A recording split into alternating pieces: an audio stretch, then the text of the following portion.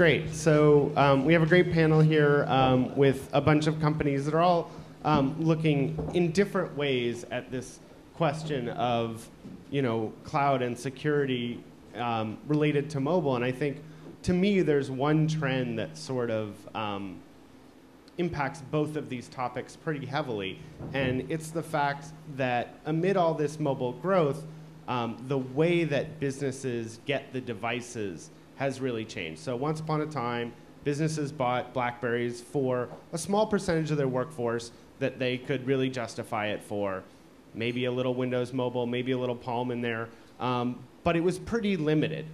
Nowadays, a lot of companies have these mobile devices, but their employees have paid for them. And so IT is in a different role figuring out how to support it.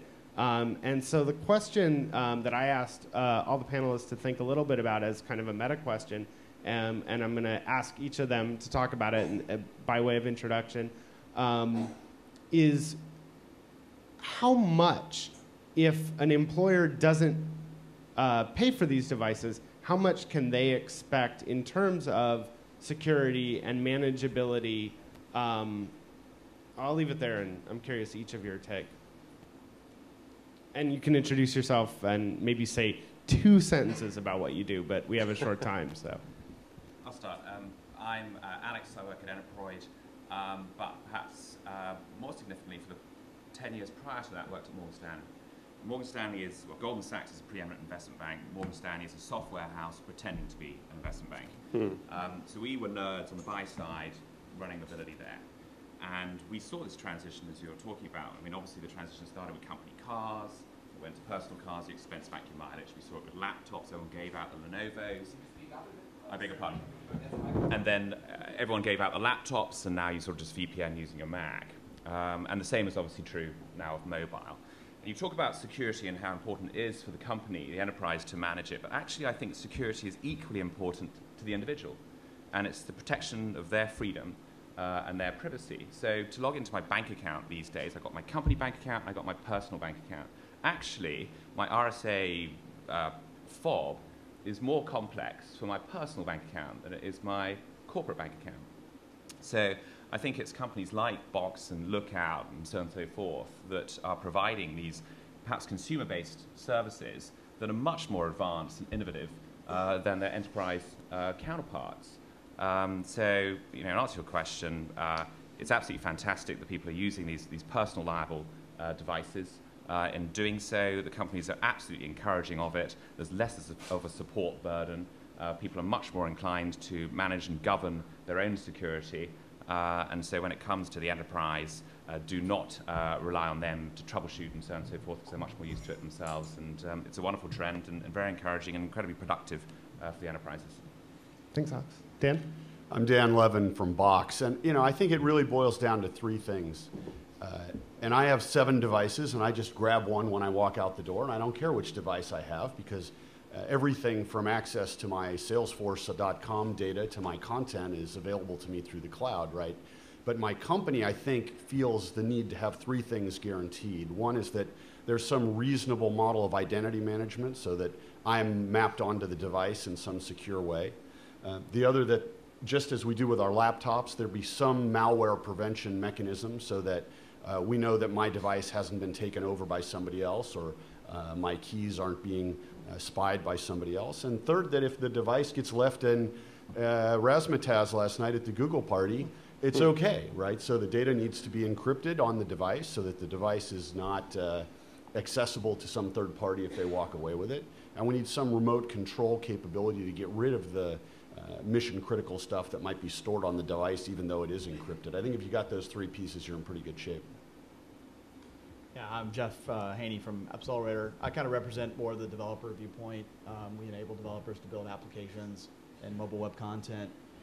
IT is always, security is kind of the last main thing that IT has to basically control what it does and be relevant in a lot of cases. And security is a very important problem. I think like we said before, the app problem with security bring your own device is the predominant way that seems like that all companies are moving towards. It's a trend that's been happening quite a while, and I think the cloud will only continue to accelerate that. But I believe in the app world, there's actually a lot more opportunities for enhanced security. It's much easier to multi-factor authentication. It's much easier to actually have encryption, device encryption, lots of things. And we're already seeing this by companies even being represented like Box that are already doing way more higher grade security in some cases than most enterprises do. Of course, they use the veil of security as a control mechanism, but in fact, they're actually pretty lackadaisical when it comes to security. So I think it's a good opportunity, I believe, for companies to actually rethink about security in the app model and actually create a nice thing. There's lots of different models that we're seeing lots of different models here actually at the conference, but virtualizing devices, sort of one end of the spectrum, to creating secure application containers and transports on the other end of the spectrum. I think that's a good thing. Hi, I'm Chris Jones. I'm from Lookout. We do apps that actually are much more on the consumer side. We protect consumer smartphones. We're starting to find ourselves pulled more and more into the enterprise, and definitely seeing, a lot of the trends that we're talking about here. I think I pretty much agree with everything that the panelists have said here. A couple of things I'll add is, the bring your own device. That certainly has been where the consumerization side started. I actually don't think it's the main driver now. People wanting to bring their own device in. I think it's actually become just part and parcel of what people expect in terms of being able to access not only personal services but also the services that the enterprises themselves are providing. And then the other thing I'd add, to what everybody else is saying up here is, security has always been a defense in depth sort of thing. You've got to touch the network. You've got to deal with the apps. You've got to deal with the endpoints. You've got to deal with the services themselves. I think probably in this type of environment where you're starting to see much more of these blended cloud mobile services, that the user themselves are actually becoming a lot more important in the security equation, and just the training and policy and actually knowledge that the consumers need to have in order to be secure in that environment. You guys have painted a pretty happy picture of all this, that there's a pretty natural overlap between what a consumer wants for their own privacy, security, and protection, and what the enterprise needs and wants. And I just want to do a quick reality check. How many people access some sort of business, corporate resource from their mobile device? Almost everyone. Almost everyone. How many people don't have a password on their phone?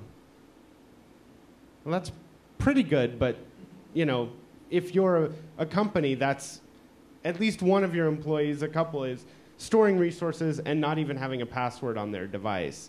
How many people store business-related documents that their employer wouldn't be happy if, well, that's probably. How many people store business-related documents in a personal service? And if you use Gmail, the answer is yes. So I think the potential that you guys talk about is there.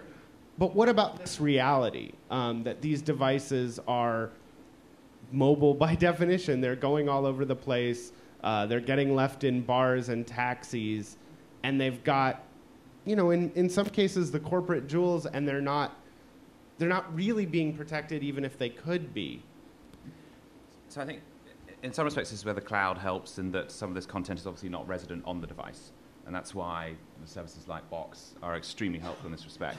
But I think it's all very well to talk about, well, the corporate data and corporate security and what do we do about having this corporate data leakage on your device. But actually, there's another side to it.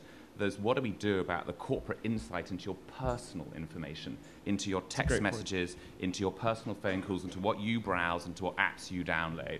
And I think the trend has been so far about how the company cannot compromise their security of their data. But I think it's changing. I think we accept the BYOD is here. I don't necessarily think it's a pull from the consumer. I think the enterprise is also very happy. It doesn't want to be liable for what the individual's getting up to. It's very happy to transfer that liability of cost onto the user in terms of the company should not pay for my phone calls to my mum.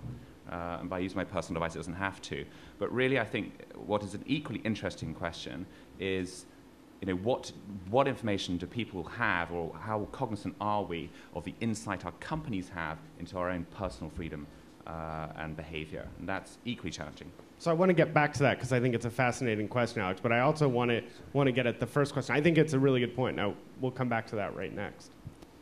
I mean, I think it's just the reality of technical innovation that inevitably employees get out ahead of their IT organization, and that's clearly what's happening with mobility, right? The iPhone comes along just the same way that so many innovations came along before, including the internet, for those of us who are around in the mid-90s, when our employers woke up one day and realized that we were all using the internet from work, and they didn't really sort of know what to do about that. I don't think they know what to do about the bring your own device to work trend either, but I think in 5 years they will. I mean, I spent a whole day with 6 security architects from a very, very large technology company. They flew in from all over the world, and we sat down around a table for a whole day and said, what's the world going to be like when this large company's IT organization doesn't provision devices for a living? Their employees provision devices. And they're going to figure this stuff out. There's going to be some reasonable mechanism for partitioning my personal life from my corporate life on my device. And Box is the first place I've ever worked where I showed up on day one, and there was everything I needed on my desk. And among the things that there weren't was a phone, right? There's no landline at Box unless you're a salesperson. It's just assumed that your mobile device, your personal mobile device, is the way you're going to conduct business. And we pay for everybody's cell phone as a matter of course. That's the future. Your cell phone is going to be an element of your corporate infrastructure, and we're going to learn how to deal with that. But that is a challenge, though, that the Box does pay for the entire bill. Is that the case? It pays for your personal phone calls as well? It does. Yeah, so really what happens, goes back to what you were talking about earlier in terms of who's paying for the data, be it the apps or the individual. I think the company needs to pay for the corporate usage, and the individual needs to pay for the individual personal usage, and you need a means of separating that. Really? I mean, is the cell phone bill that... I mean, if I can afford a cell phone bill, surely my company... But we don't do that in the landline. We don't do that in the landline in a company. I mean, we make personal calls in a landline, and we don't do that, right? And voice is going to... Yeah, it's going to nil, so... Morgan Stanley spent $40 million a year on voice and data. It needed to transition this liability onto the user, and that's what happens with bring your own device. It's a significant cost. In many ways, though, I think it's actually getting very difficult to distinguish between what is personal activity and what is corporate activity. A very quick example. I use Facebook at work all the time, but I use it not personally. I use it actually as part of the hiring process. I'm doing background on candidates and things like that. So I think it might be very difficult actually to get, certainly when it comes to payment, that kind of segregation. And I would argue they're getting several hours of extra work out of all of us. I think most, the trade-off there. Then again, most of us work at startups, so the culture may be a little bit different there. But I think that it's a harbinger of where a lot of other trends are going. And you need to be able to account for this as to, I mean, even from a tax standpoint, as to how much work your employees are doing over time. And this is managed by user experience. And I'm going to excuse the plug, but this is where the dual persona, this is where a sort of virtualized device, through your user experience, the ability very easily and readily to be able to identify when I'm working and when I'm playing. Mm. Yeah, I think that blend gets really hard. Yeah. Well, the crowd doesn't seem to like that idea. And I think it's, I mean, we all say it's all, I think the idea that at 5 o'clock our phone switches to off mode, not off mode, but personal mode. And, suddenly, our work emails don't come through. I mean, is not a reality that I think our employers, or really realistically, I mean, it's sort of fantasy land for me. I don't know how many people in the audience think that that's fantasy land. Not that we don't want to segregate.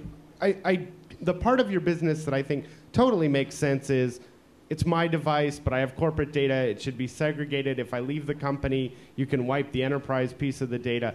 That makes total sense. But the piece that I question, it sounds like the audience questions, is this idea that we're going to neatly be able to segregate our work and personal lives. I just think that ship has sailed. Well, just look at it in terms of phone numbers. I mean, do you really want all your corporate contacts having your personal phone number? So when you're on holiday, you want them to call you. You want when you leave your job and go to another. You want to be able to when you dial into that international conference call, when you roam, you want to use your personal number and your personal phone bill for that. Well, let's ask, how many people want 2 phone numbers so they can separate their work and personal?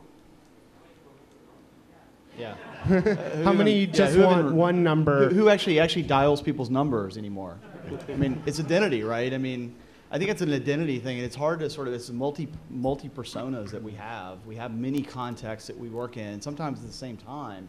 And I think we're also moving away from a world where it's a single app and a single device, where it's multi-apps, multi-devices throughout the day. I mean, in the morning I'm using my handheld. I'm driving to work. I'm going to eventually be doing apps in my car, and I'm using a television at night connected to the internet. I mean, it's going to be hard to distinguish between one or the other. And I use a Google Voice phone number, and the phone rings wherever I want it to ring. Well, I'd love to harass you guys more, and I will if the audience doesn't have questions, but I want to give them a chance as well.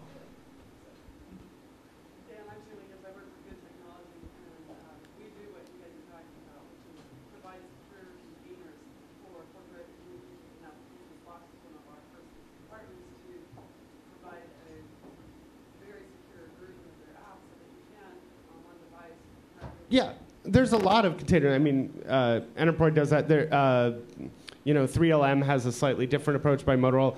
I think the idea of segregating the data and corporate companies being able to protect their data seems to make sense. I just question the divide. I'm curious what the rest of the panel thinks on this. Even that becomes hard. I mean, I think data is important as well, but I mean, even network services. I mean, we see applications that are business context applications that use Foursquare and Facebook in those applications. So is that a personal transaction, or is that corporate? I mean, it starts to blend. I do believe that we're moving more towards an app security sandbox model and a connected VPN-like oriented model with certificates.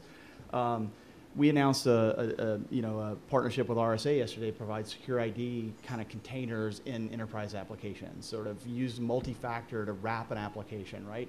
So there's multiple levels, I think, of security. And it is a scary place out there. I mean, there's tons and tons of malware. The fact that Lookout actually has to exist is crazy to me, that we actually have to have fucking virus scanning software on our cell phones. I mean, I thought we were moving away from computing like that, right? But it's a reality of technology and innovation. The quid pro quo is I don't have to pay for anybody's phone. I mean, yeah, I pay for their connectivity. Fine, that's relatively inexpensive. They're shelling out $400 for the device. It's not just a security matter, though. It's also a regulatory and compliance matter. So there are large regulatory compliant organizations which cannot, as much as they may want to, merge and have some sort of concept of permeability. In FinServ and pharma, you got big issues there. And healthcare broadly, yeah. Absolutely. Okay, and more questions or more? Okay, then I want to quickly, oh wait, sorry. That's not.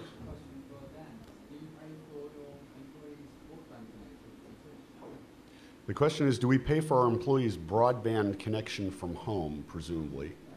And the answer is yeah. See, in the UK, there's a big issue with government likes the tax benefits.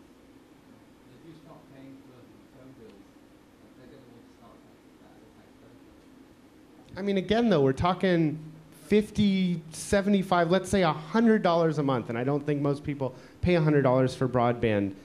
Even your less paid workers pay for that in just a couple hours of overtime. I don't think the workers getting the plus end of the deal here. I pay more for my employees' gym membership than I do for their network connectivity in many cases. Well, we all should work for Box. They pay for gym membership, phones. Wow, that's awesome recruiting.